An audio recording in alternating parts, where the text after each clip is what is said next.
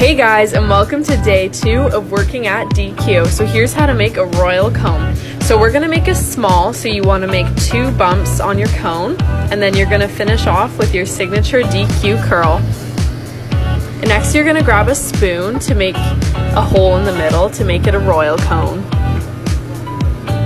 Just like that. And we chose to make our cone strawberry, so you're gonna add half a ladle of strawberry. And there's also mint, cotton candy, chocolate, and hot dog. Next you're gonna add a bit of ice cream on top to secure the flavor and dip it in chocolate. You could also dip it in cotton candy if you choose to. And there it goes. Enjoy.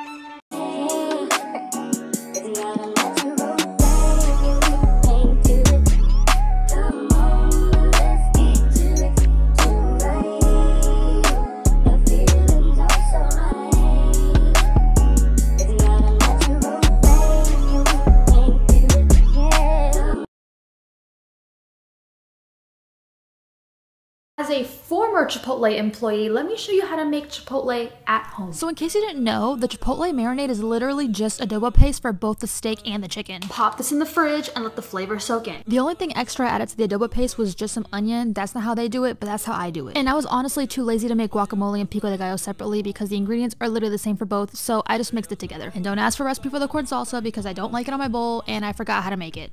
I'm even making the cheese from scratch. Why did no one tell me how easy shredding cheese was? Now you're gonna throw the chicken on the stove and cook it for 6 minutes on each side. And y'all, there is no secret to the rice. Just add some cilantro and lime once it's done cooking to your taste, and then add your Monterey Jack cheese and your toppings. Look at it. It's good. Let's make some Nutella French toast. First, cut the crust off your bread. Then get your Nutella and spread it on your bread. Then make a sandwich. Now cut it in half. Add eggs, milk, and vanilla to a bowl, then whisk. Now dip your sticks in the mixture. Melt some butter and cook both sides until golden. Mix 1 cup of sugar and 1 tablespoon of cinnamon. Then coat your French toast. Serve warm and enjoy. Let me tell you about these caramel chocolate chip cookie bars. So over here on TikTok, I'm kind of known as like the cookie queen. So when somebody asked me if my cookie recipes could be made into bars instead of individual cookies, you know that I had to try it. And I had to try it like that day and I had to conquer it. And when I tell you that these cookie bars will be the best cookie bar you ever make in your entire life, I'm not lying. I took one of my very favorite chocolate chip cookie recipes and made that dough, and then I made this super silky smooth caramel by melting down some caramels and sweetened condensed milk to put in the middle. We bake this in a 9x13 pan, and I'm just pressing half of the cookie dough in the bottom, and then we're going to pour the caramel and spread that around, and then top it with the rest of the cookie dough by just placing the remaining on top of that caramel. And we bake it at 350 for about 30 minutes, and then you have to cool them all the way before you cut them, okay? Cool them, trust me. But you've got to make them. Grab the recipe right there.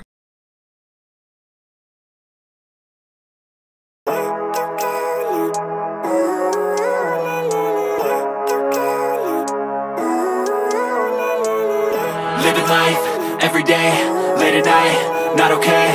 All I want, and I pray, all I need are some better days. Fuck me, I'm looking in the mirror, so foggy, but I've never seen clearer. I don't really think anyone can save me, and honestly I'm not really sure I want saving. I like to be my own worst enemy. There's no risk if you don't try at anything, so I'ma just keep buying everything. See you in the next life, have to be a better me. I don't think that my head's on straight, gotta flip it and grip it and go and get an x-ray.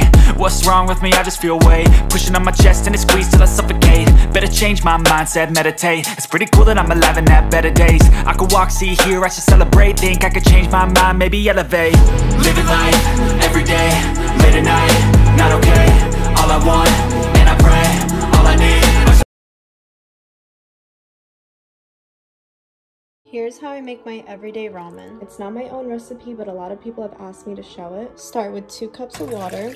I like to use hot, and let that come to a rolling boil. While you're waiting for that to boil, you can prep your ingredients. 1 tablespoon of butter, light brown sugar, 1/4 cup of brown sugar or 4 tablespoons.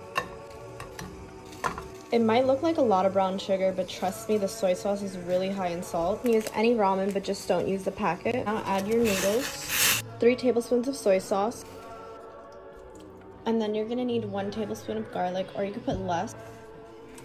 Crushed red pepper to taste.